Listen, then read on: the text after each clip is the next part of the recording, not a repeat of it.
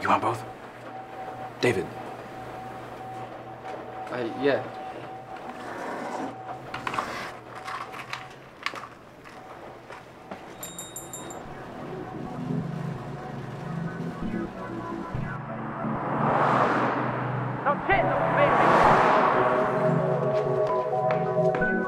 These are good, these are good.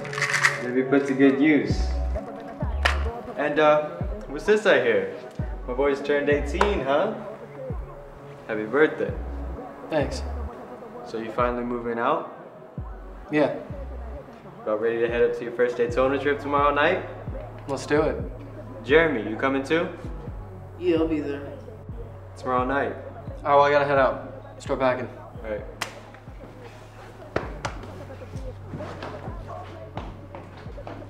Hey.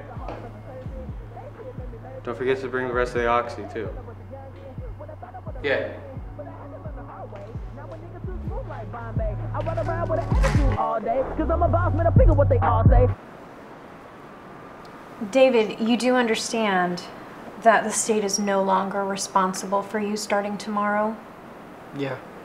And you also know that you will no longer qualify for any of our 18 and older foster care programs because you don't meet the requirements? Yes. David. Hey, Laura, I'm going to be gone for a few. I've got a couple of errands to run. You be good to her birthday boy. All right, thank you, Kathy. Be careful. David, do you have a place to stay? Yeah, I do. Don't lie to me. No, I swear I have a place to stay. Okay. All right. There's one more thing I need to tell you. I got a phone call the other day. From who? From your father. It was about 3 days ago. He called from somewhere in Pasco. Isn't he in jail? Actually, no. He's been out for about a year now. He got a job working for a trucking company. What did he say? David, I don't know if I should. What did he say?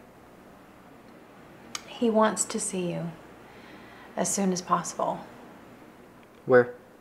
He said he's available tomorrow afternoon, actually, to meet at the East Lake Diner, 4213 Sinclair Drive.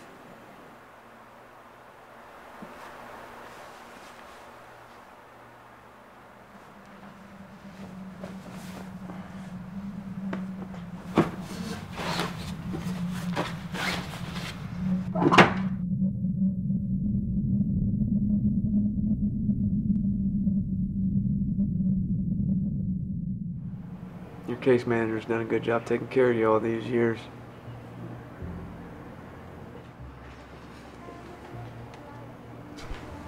I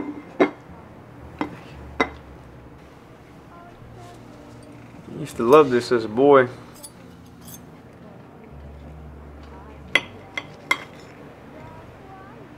What is this? What? What are you doing? David, I just want to talk to you. Now? I talked to your case manager.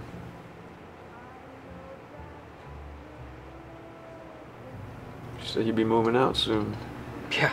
That's what happens when you turn 18. You got a place to go? Yeah. Gonna head to the East Coast with some friends. When? Tonight?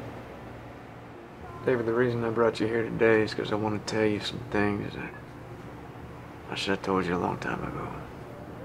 Like what? Everything.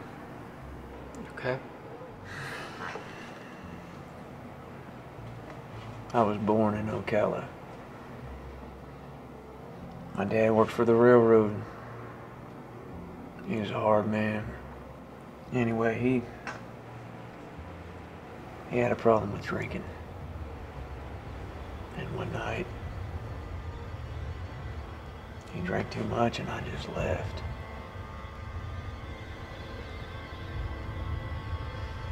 Not long after that, I met your mother.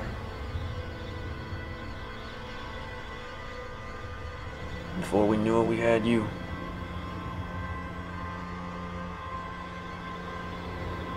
That really was the greatest thing that ever happened to me. But the pain from my father never healed. So I did the only thing that I knew how to do to try and numb it. And it didn't work. Not too long after that, I left. And then they came and took you in. So, all of this, it's because you're afraid that I'm gonna end up growing up like you. Dave. No, that's exactly what it is. Unbelievable. You know what? You don't have to worry about me. Because I'm not gonna grow up to be like you. Because I'm not a coward who abandons his family. It gets so lonely, doesn't it? All that pain built up inside. Sometimes it just wants to choke you. Like you can't even breathe. I'm not saying you're gonna grow up to be like me. I'm not saying you're gonna grow up to be like anything. David, I'm just saying at some point, you gotta make a choice. You gotta make up your mind who you wanna be.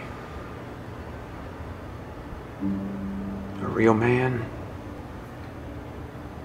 or a coward, like I was.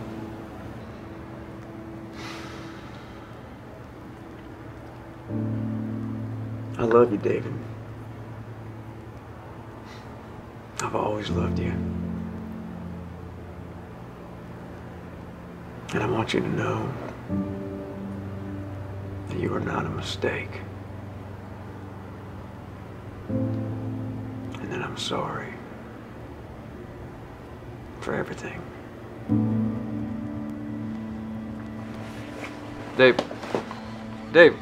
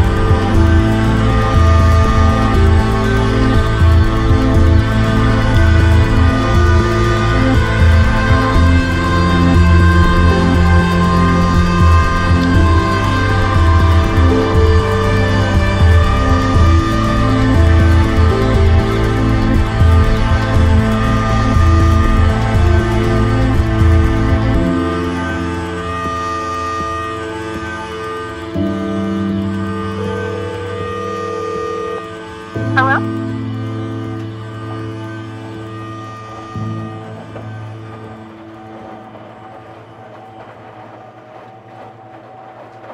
Hello?